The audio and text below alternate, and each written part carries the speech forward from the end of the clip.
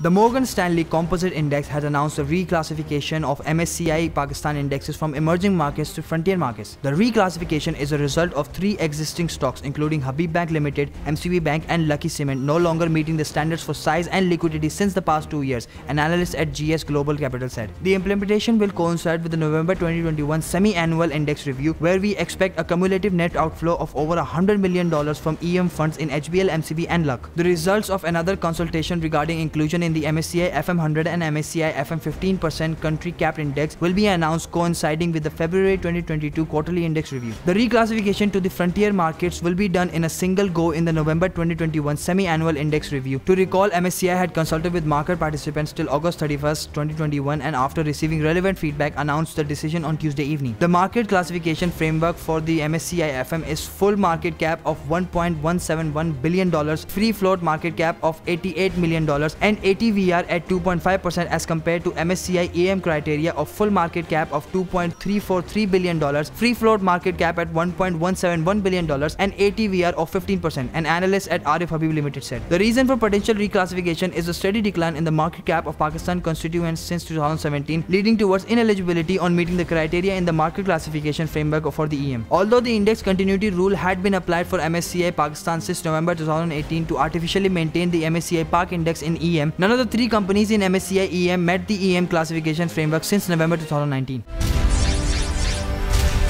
बोल ब्रीफ्स की वीडियो सबसे पहले देखने के लिए बोल ब्रीफ्स के चैनल को सब्सक्राइब करें और बेल आइकन पर क्लिक करना ना भूलें।